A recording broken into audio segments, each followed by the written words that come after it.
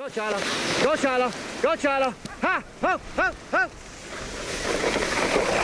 Hey! Ah!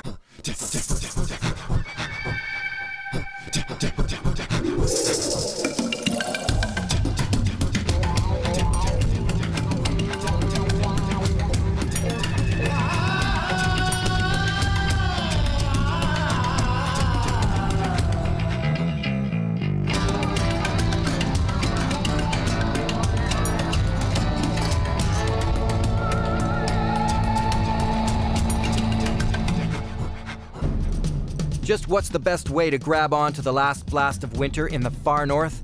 Do it by dog team. The traditional Inuit sled dog is the toughest of all the dog sled breeds. Up here, they call it the Labrador Husky. Running sled dogs is not all about hopping on for an easy ride. These dogs are hardcore and hard work. The dogs can be difficult to handle at the best of times. They may seem happy and friendly, and towards humans they are, but turn your back on them for 1 second and they can start a dog fight that will convince you they are only one evolutionary step away from being a ravenous pack of wolves. For my survival odyssey this time, I'm taking my dog team into the rugged land known as Labrador. Scrub forest, craggy mountains, and deep ocean fjords make up Labrador's vast 113,000 square miles. All of Great Britain can fit into this barren land. The average yearly temperatures in Labrador are below freezing. From here, there is nothing but empty land all the way to the Arctic. My safety crew and I first travel in more than 5 hours by snowmobile. They'll spend a week camped in the bush while I dog sled further up the coast into the Barrens. Even though I'll have no contact with them, they are my only link to help. All right. You gentlemen all good? All good to go, man. Stay safe. Yeah! Ho! Ho! Ho! Woo! See you in 7 days! For the next week, it'll be just me, my cameras, and the dogs. There are a few places on this planet where the name alone will conjure up an image of challenge and survival. And Labrador is one of those places. It's late winter up here now. The nights are still cold and dangerously damp. And the days are getting long. They offer up a mixed bag of weather. It can be sunny and pleasant one day and have a brutal storm the next. Snowmobiles are still the main mode of travel up here now, but dog sledding is still alive and well. For the next 7 days, I'll travel through the subarctic forests of Labrador until I meet up with my crew. I'll film it all myself, and except for my dogs, I'll be completely alone. That's it, over the crack. I've only been able to spend the last 2 days getting to know these dogs, and they won't want to perform for me until they respect me. They're only used to their owner's voice, and unless they know I mean business, they won't listen to their commands. Ha! Ha! Ha! Ha! It's an aggressive activity. I have no more trouble from them. I can slowly let myself cool down, dry the sweat. Whoa! G! G! G! G! G! G! G! G! G! G! That's it, that's it! Good, Bob, good, Bob. It would be simple enough to use right and left, but dog mushers still prefer to stick to G for right and ha for left as commands. Ha! Ha! No, no! Ha! Ha! No!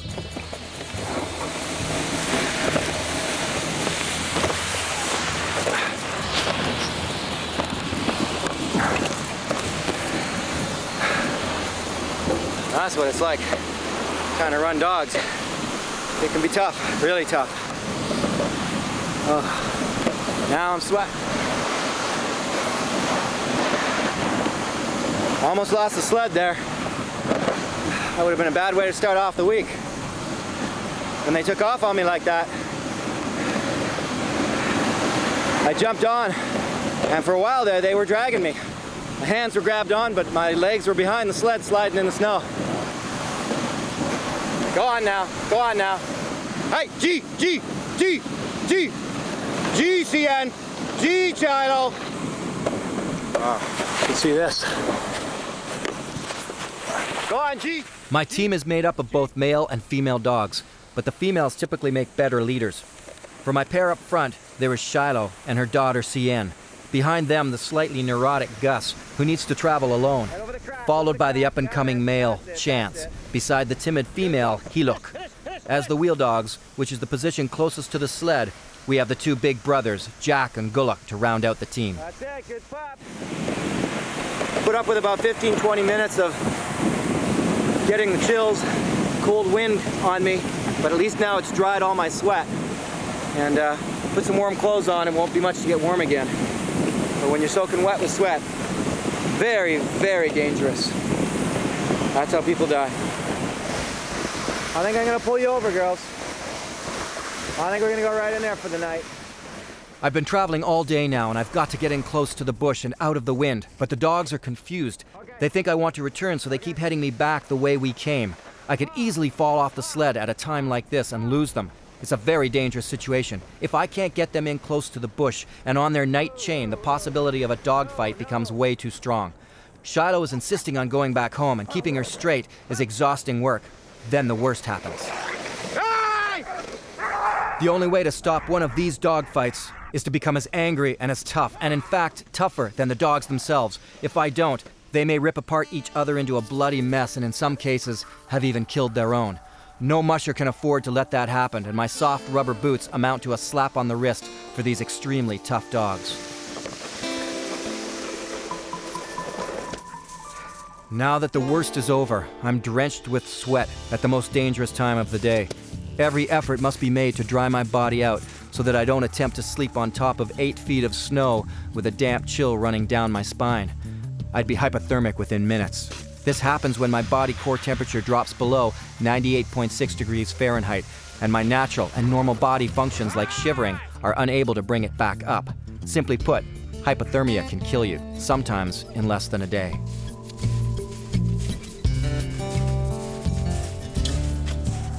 Working out here without a shirt off. It's not so I can look tough in the winter cold.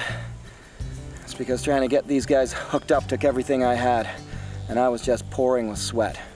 And it's getting late in the day, so I'm just trying to dry my body off, cool down and dry all the sweat off before I have to put some more clothes back on and try to stay warm for the night.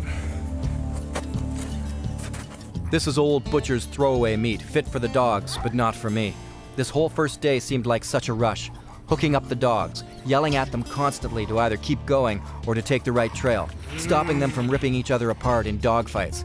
The activity of running dogs has extremely high highs, but also very low lows. I'll keep it quiet. It's emotionally draining and physically exhausting. I still have to consider my situation and think about how I am going to get food in this barren land wilderness. Well, I'm in it now, the middle of Labrador, during what is probably one of the most dangerous seasons. The period of time at the end of winter, the beginning of spring, when just about anything could happen weather-wise. So, got to look at my priorities. First, my immediate priorities. Get out of the wind, which I've done enough, I think, I hope, for the night.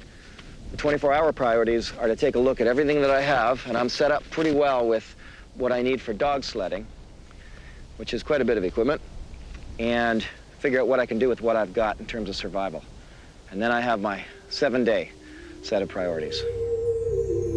My goal is to follow the edge of the fjord out and find a trail to the interior. From there, I'll need to circle back to the safety camp. It's many miles, and I'll have 7 days to do it.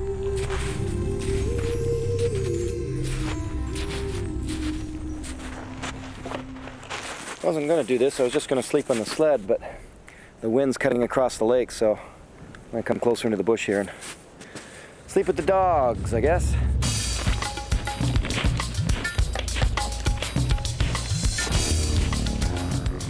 Tonight, the wind is picking up on the ocean, so sleeping in the sled, although it would be comfortable, is not an option. I figure on making a simple bough bed. That ought to do. Just something to get me up here and out of the wind. Hey. Come here. Come here.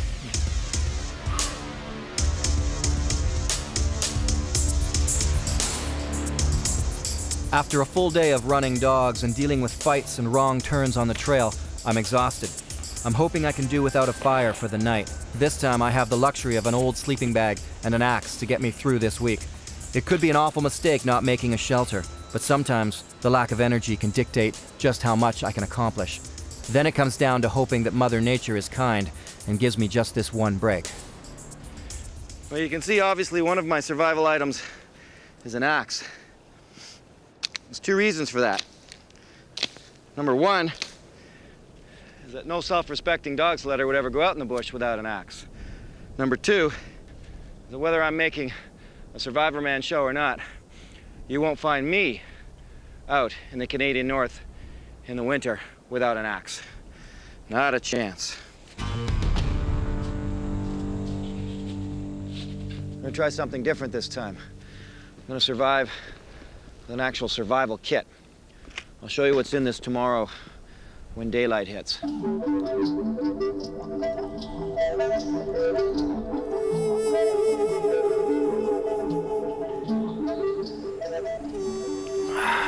there's one dog up, just looking at me. The rest of the dogs are all curled up in little balls in that classic sled dog style. Stars are starting to come out, which is a good sign. Most of the sky is overcast. I'm really hoping it's not going to rain tonight since I'm exposed here. Just sort of laying out on this bed of boughs. It's below freezing. Hopefully this sleeping bag will keep me warm. Night number 1 in Labrador.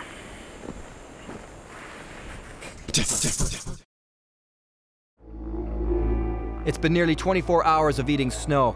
A pot of hot water now will do the trick to lift my spirits and give me some warmth and energy, since there will be no food going into my stomach this morning. It's morning, and I'm having a hard time pulling myself out of this sleeping bag. The wind is moving a bit this morning, making it pretty cool. If I build the fire right on top of the snow, I can keep it burning and get it to burn, but it'll end up just dropping down. I mean, I'm up above about 8 feet of snow here, and it'll be a mighty deep hole by the time the fire started burning down, so I'm just gonna build myself a little rotted wood platform here. Just some petroleum jelly. Now I have this here because of the dogs. Put it on the dogs' feet to protect them, especially when the snow gets crunchy and icy like this. It can cut their feet and hurt them.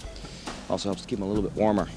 And in a little mini first aid kit, some cotton balls, petroleum jelly, taken and mixed in with the cotton. Take a flint sparker here. See that? Cotton takes the flame real well and holds it. Birch bark comes in, and I've got myself a very fast fire. And I put a bunch of snow into this coffee tin. This coffee tin is actually part of the survival kit. You'll find out why when I get into it. That's nice.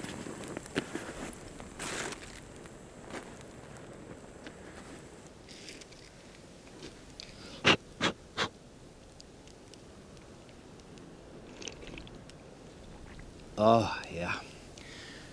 That's well worth it. Labrador is one of the most raw and unforgiving landscapes I've seen. Its rocky mountains are dotted with icy lakes, marshes, and cut by long fjords, an obstacle course of water. At this time of year, it can go from bone-chilling cold one minute to a warmth that will turn everything to slush the next. From the very first time I began surviving in remote areas and sharing it on film, I've been asked to do it with a fully stocked survival kit, to show how it can help, or to show how tough it still can be, even with the advantages. You've already seen me use an axe. In addition to that, I brought along just a simple .22 rifle. It's also a survival kit in itself, and I'll show more on that later. I use the coffee tin to boil water in, and I find that coffee tins work great.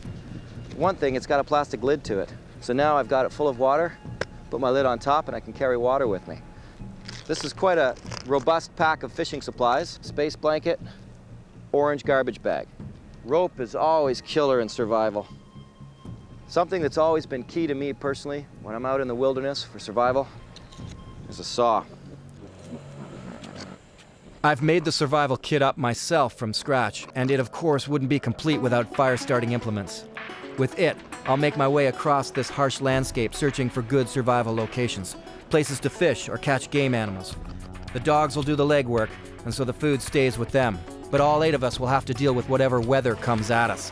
And this morning, it's already threatening to make travel and survival tough. All right, it's decision time. I was planning on sticking to the lake and traveling along the shoreline. But as you can see, a whiteout has moved in. I can't see a thing now. Can't see the other shore. I can see this shore and that's it. But if the dogs go out too far and I have to fight with them to keep them close to the shore, that could be tricky. I've decided to trust my senses and try to follow the shore during this whiteout. I can just make out the shoreline through the snow when the dogs get out too far. But the truth is, I don't think the dogs like the idea of being out in a blizzard any more than I do. One of the most dangerous times for running these dogs is getting them to jump across cracks in the sea ice or through slush. If the leader is timid about it, she may stop on me all of a sudden, causing a traffic jam and bunching the dogs all together in a tangled line of jaw-snapping, fur-flying, bloody mess. That's it, girls. Good boy, Gus. That's it, Chance, that's it. Good girl, Helok. Good boy, Chance. Chance, look ahead. Look ahead. Up, Chance. By far, the greatest danger is falling off the sled or losing the dog team. If I let go for a second, this pack will be long gone, and I will be completely stranded. There's no way I could catch up to a dog team in full run.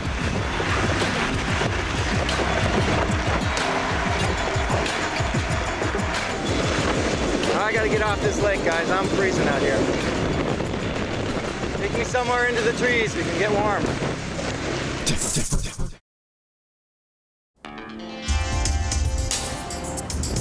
All right. Good girls, good girls, good girls. That's it, that's it. After a full day of overheating and even sweating on the inside of my clothes, while my fingers and toes deal with frostbite, I finally make it to the bush trail. My chance to get out of the wind and off the ocean ice. I think we found our trail.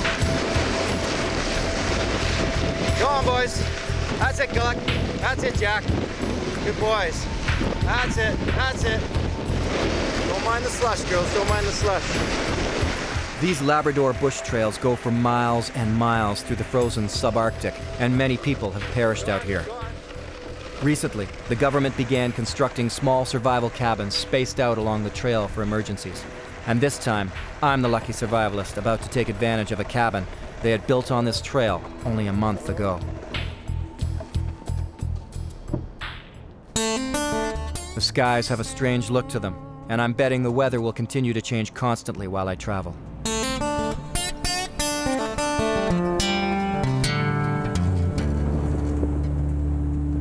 Good pups. They're all good. Well, if this cabin was built for people who need to survive, I figure I qualify. I've been 2 full exhausting days without an ounce of food, woke up to a blizzard, yelled at, ran after, and looked after a team of dogs, not to mention breaking up dog fights constantly. And the weather coming in doesn't look all that promising. So for now, I am without food or fresh water, but at least I can escape the elements for a night. I can't take the food from the dogs. They need that food to pull me. Now, in times of survival, it's happened. Guys will start to ration the dogs down, eat some of the dog food. And Robert Perry, on the way to the pole, he had it timed out so that all of the dogs would carry their own weighted food. Once they got down through the dog food, then he would start killing off the dogs one by one and feeding one dog to the rest of the dogs. Kind of a brutal way to go, but it is survival. When I first went out hunting, the snow was as hard as pavement, so I left my snowshoes behind. But as the day warms up, the snow gets punchier, and now I'm many miles from my cabin. Making snowshoes out of the bush will get me back to safety without exhausting myself trying to walk on top of 8 feet of punchy snow.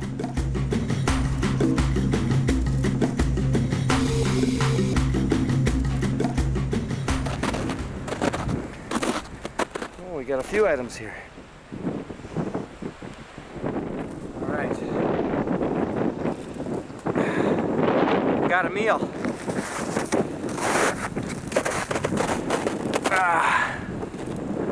Reindeer moss, Labrador T.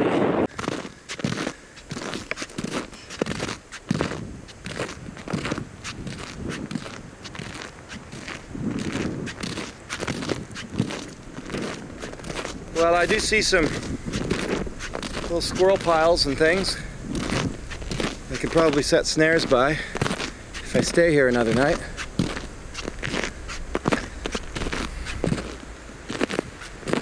I'm not seeing any ptarmigan or snowshoe hare trails. I'll leave the gray jay alone for now. But if he sticks around with me for the week, he better be careful come around day 5, day 4. At that point, I will lose my sentimentality. I'll be thinking about a gray jay dinner. The hills of Labrador. That's a cold biting wind.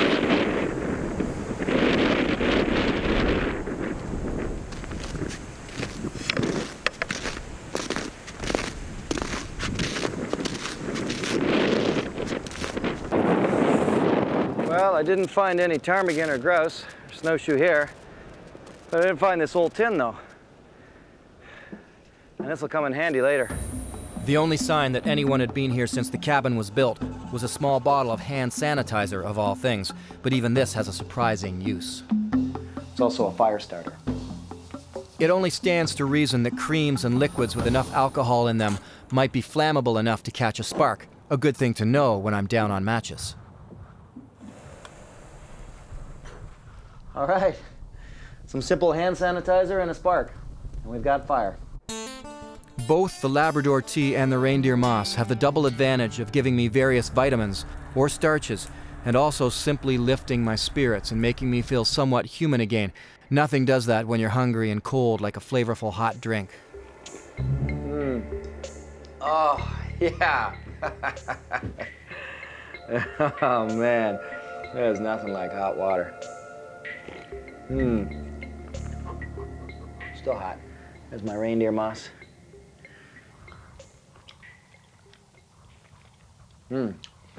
Nothing special. Kind of bland. But starch and nutrients. Simple wild edibles have been the savior of many a lost victim, but now I want to see what I can make out of that old fuel can. I'm trying to make a little stove for my travels. I can bring in a source of heat right into just about any shelter without burning it down, and the confined metal space of the can will help to keep hot coals longer, so I can use small sticks to keep myself warm. I've got myself a portable little wood stove. Got my hobo stove. I need to play a hobo song.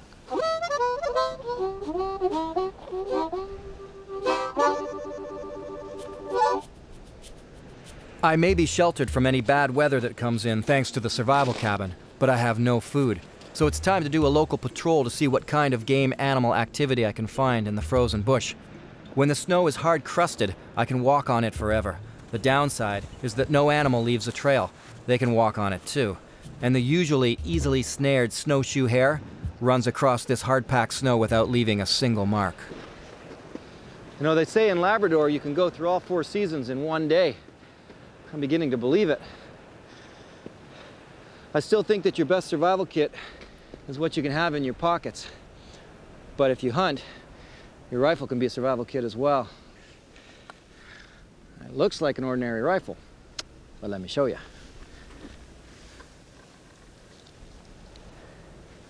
Take the butt end off. All I did was take a drill and drill out some holes in the stock itself. If you want, you could drill out a few holes and actually kind of gouge it out until you have more of a compartment. I've just got a few holes. Okay. And in there, got some extra bullets. I'm able to fit about 10 extra bullets in these holes, which are good because you don't want to run out of bullets. The other thing I have in there, from a Q-tip, some cotton tinder, and then as well, a little fire striker. And you've got a little survival kit built right into the butt of the gun. It's a good thing to know. I've been out walking on the hard-crusted snow for hours, and I haven't seen a sign of a single ptarmigan or snowshoe hare, or anything. I know they're out here, but I've been walking for hours and I haven't seen any signs at all. So it just shows you. I might have a cabin to keep me out of the elements at night, but survival up here is tough. This time of year, it's real tough.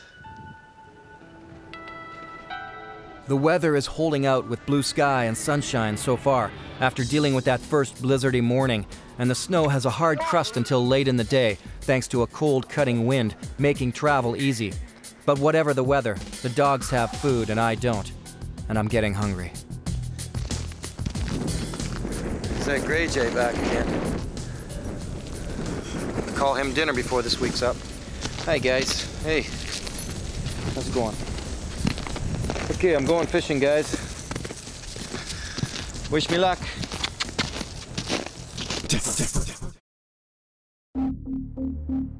It's day 3 of my survival odyssey in Labrador. As tempting as it is to eat the dog food, the dogs themselves need it for survival. They burn a lot of calories pulling the heavy-laden sled. I'm still not that far from the ocean since the trail paralleled the shoreline, and I know the Innu people who survive up here fish the seal holes along with making their own holes in the ice. I passed a number of them when the dogs and I traveled the ocean ice in the blizzard. This is where a small, simple fishing kit comes in handy for survival. You can see a lot of old skidoo tracks from the Inuit hunters. People traveling these lands, fishing and hunting for seal usually. Guess I really wouldn't want to fall through the ice out here now, would I? That would be trouble. But I'm guessing it's pretty safe this time of year.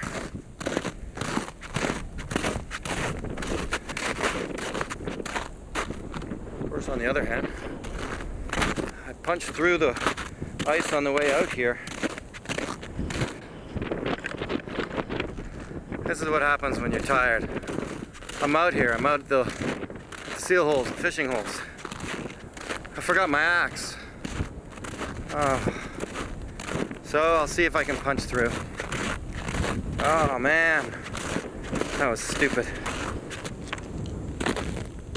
These holes are often covered over by branches or marked with poles, so they're easy to spot when the people travel through this region. That'll do. Yeah, that was easy. I didn't even have to carry my axe all the way down here. Bonus. Just some sinkers, hook, and line. Easily carried in a small packet. Small survival kit in your pockets. Just gonna put on a bit of dog food for bait, because that's what I have. Here's my hole. There it goes. I've tried using the tiny scraps of dog food as bait. I've even tried using some of the lures in the kit. Well, I'm gonna try for about 2 hours. When you're fishing from a small hole in the ice, there's no real trick to it. I'm still trying. Here, fishy, fishy, fishy, fishy. Either you're lucky and the fish are near, or they're not. Oh, you're there, felt you. Well, I thought I had a couple of bites there for a minute. But nothing. Fishing is not exactly a spectator sport. Well, the sun's going down, as you can see.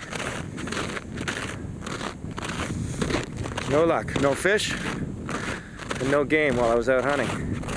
That's the way it goes, you know. I mean, you go out hunting, you go out fishing just to, when you're just relaxing, you're camping or cottaging, and not see a thing. No different here. It's just that when you're trying to survive, it's a little more heartbreaking.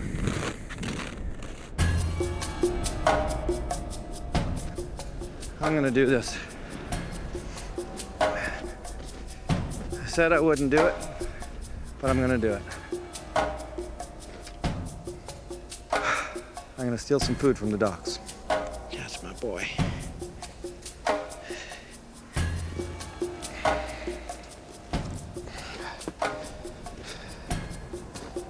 Well, truthfully, never thought I'd see the day I'd be doing this. Stealing food from a dog. Oh man. I was gonna just take a whole rib, but there's dog poop on the other side. So I'm not going to touch that other side. I have no way of knowing how old this food is, how good it is. It was reserved for the dogs after all. Hey. The grossest part of this was that the dogs have dragged this meat through their own feces, something I'll have to get past if I'm to put some food energy into my system. So, I'm going to take my dog food, cut her up, put her in, going into my pot. It's there, it looks good. I'm gonna boil it up. Quite a bit, actually. Boil the heck out of it. Hopefully kill any germs. Get that dog hair out of there. The headlamp was in the survival kit, another huge advantage for surviving, especially if I have to travel or if I get injured during the night. Let's see how that boils up. One of the best ways to stay warm at night is to eat just before I bed down. The process of digestion heats up my body while I sleep.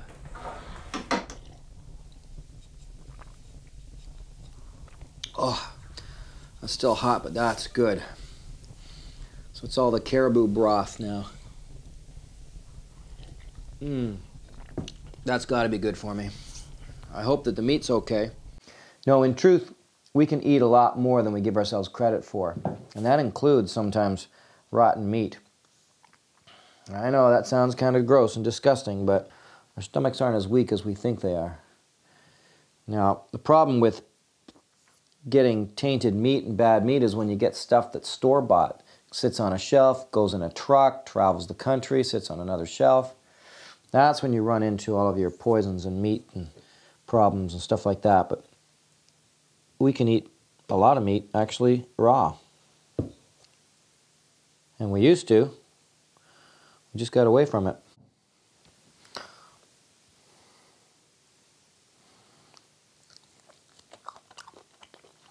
You know, there are stories of people who've taken their mucklucks and cut them apart and boiled them up and eaten that. Those mucklucks are made out of moose hide or caribou hide or sealskin. So I don't feel so bad.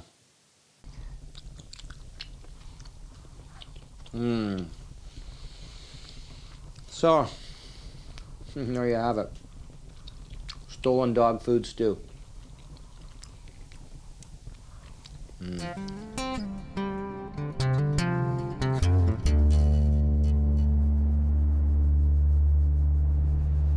I have no choice now. If I'm to try to make it back to the safety camp, I've got to leave the relative comfort of this cabin and keep moving. Not looking forward to this. I can't afford to wait any longer. I've got a lot of ground to cover. Easy. Okay!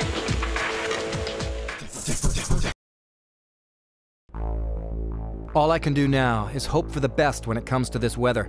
This is the most unstable time of year for weather patterns. One day sunny, and the next it's a blizzard, or worse, freezing rain. Holy mackerel. That's it. That's it. All right. Woo! You got me sweating, girls. Not a good day to get me sweating, boys and girls.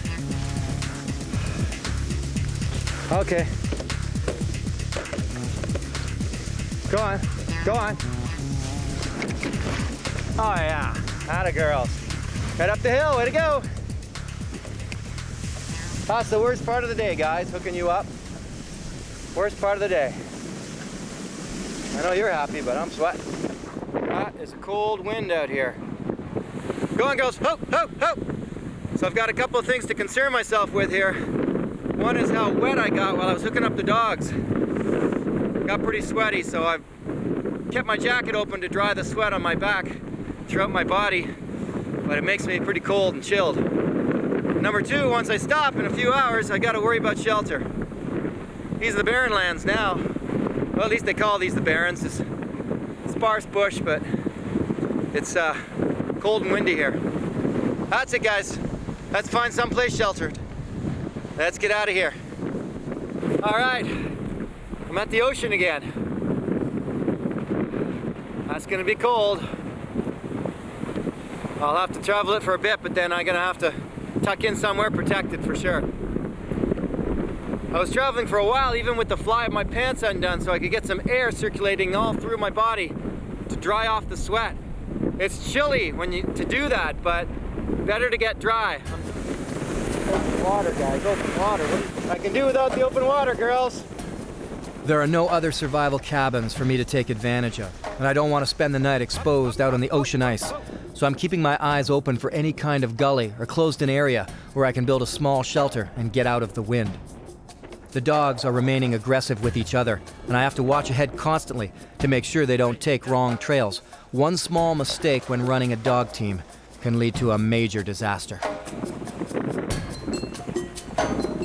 All right, keep the jacket open, try to let some of this sweat dry in the cool weather. I'm gonna try something a little crazy here. I've emptied stuff out of my sled.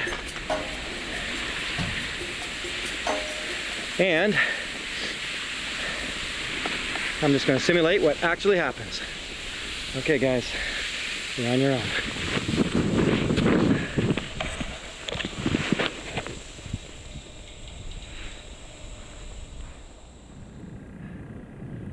That's easily how it happens.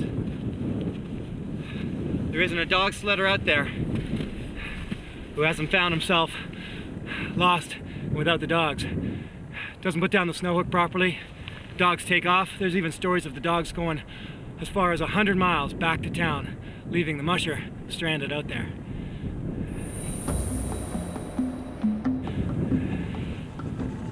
And that's my case now.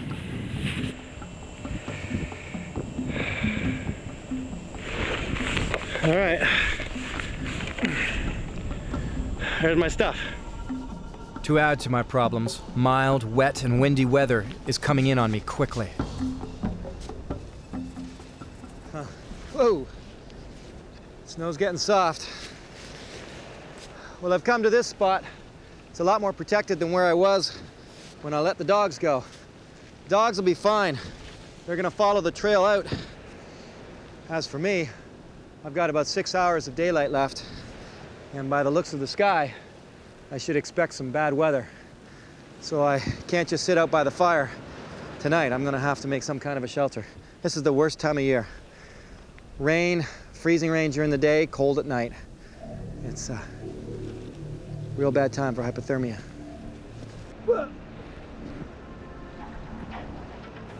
Yeah, I guess here will have to do.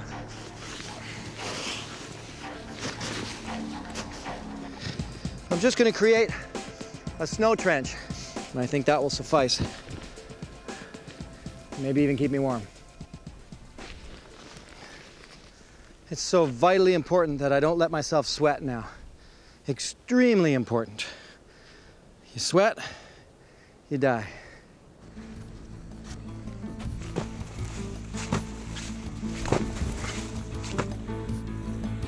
Maybe only just another couple of feet here. 2 feet and I'm done.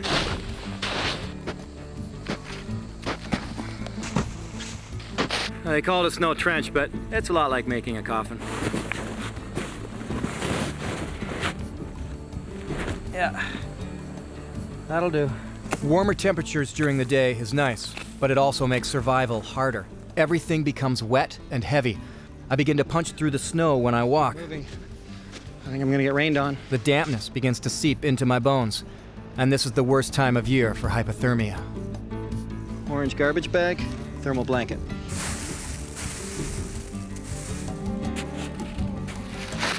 So that's home for tonight.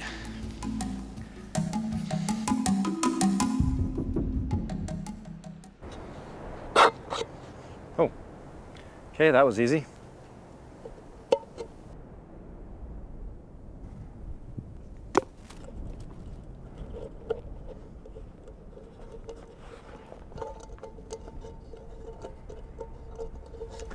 There we go. Well, no one ever said survival was rocket science.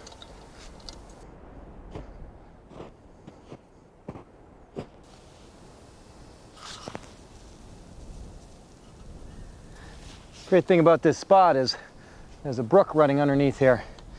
Unfortunately, I keep falling into it, but at least this way I can get fresh water As long as the tide's not in and it's brackish, I'm gonna have to find out right now.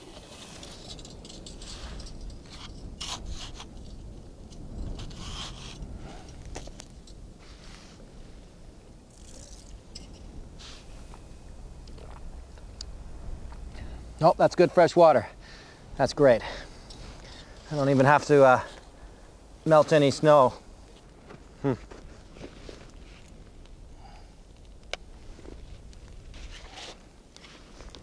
Okay, since I totally blew it with the cameras and forgot to press record while I was lighting that fire, let me just show you exactly what I did so you can see what I mean and why this stuff is a great fire starter. Take this little guy here, set it up like that,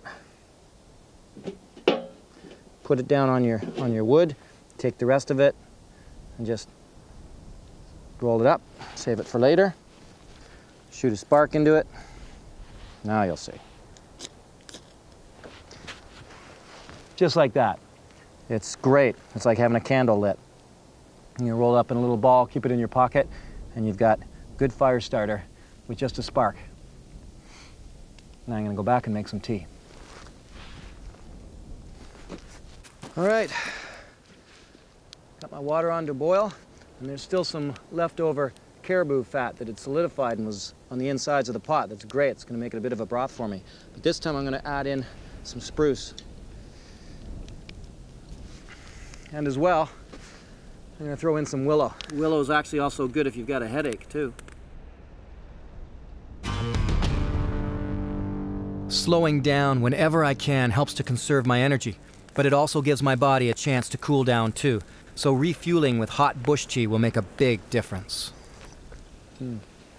This has got some residual caribou broth in it, spruce needles, and willow twigs. And it's healthful, and it makes me feel fantastic. That's all I can say. I should put some boughs over top of my shelter in case it snows.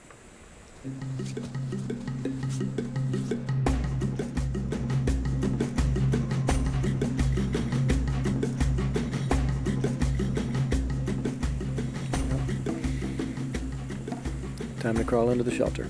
Sleeping in this kind of claustrophobic shelter is near torture. You have to contort your body and move like some kind of bound-up caterpillar, all the while with your face only an inch from the snow wall. And the lack of oxygen is frustrating and leads to small moments of panic. I got my sleeping bag backwards. Okay. So here I am in my little snow trench.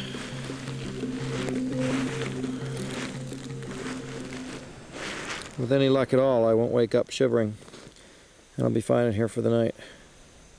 I didn't make it long enough, though. My feet are kind of sticking out the end. Put an orange garbage bag over top of them. Ugh. Oh, boy.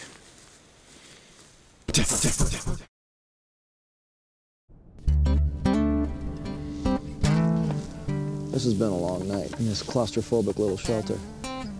Stayed dry in here. Sort of. I mean, damp beyond belief, but not getting rained on. Oh, man. The lens is all fogging up. It's so damp in here. Crawling out of the shelter backwards into the freezing rain is maddening. So I'm going to try to expand the shelter to see if I can get more than an hour combined sleep during the night. Constantly improving my shelter and my surroundings increases my chances of survival. Even just physiologically, I feel like I am always improving. Getting somewhere. I feel better about myself and my odds of surviving. This is the weather that kills. Hypothermia at this time of year is the most dangerous thing you have to deal with. It's starting to rain harder. And did I mention that it's kind of like freezing rain since it's late winter? I gotta fix this stupid shelter. I need more room. So I'm going to put up a bit of a structure in the front here, give myself some more room. And if I can do that, maybe I can even set it so that I can have a fire inside. Wouldn't that be novel? This is the perfect situation finally for using my hobo stove. I can bring heat inside with me without burning down my small shelter. It'll help to keep the damp chill out. Stop raining.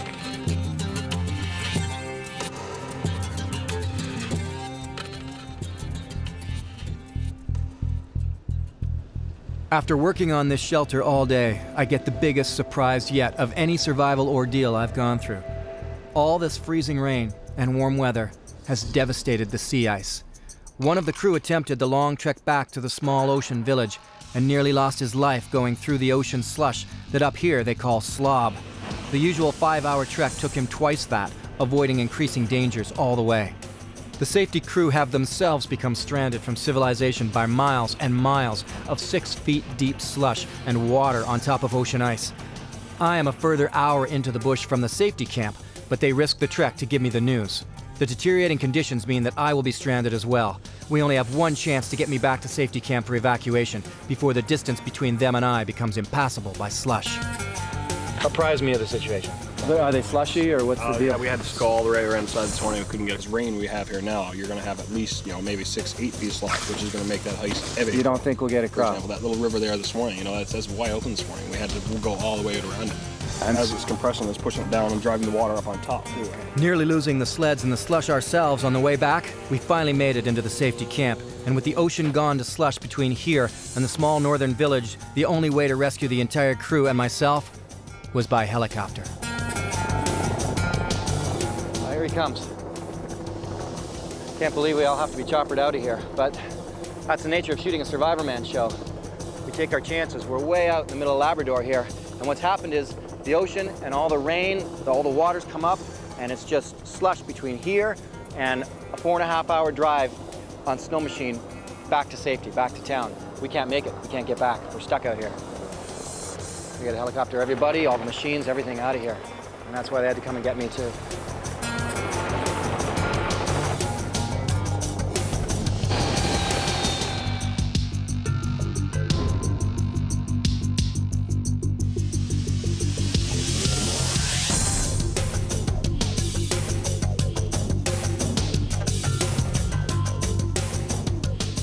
So that's it. Well, I may have survived Labrador. And my safety crew, they were doing all right. But the weather here has decided differently for us. It effectively stranded me from my safety crew and my safety crew from civilization.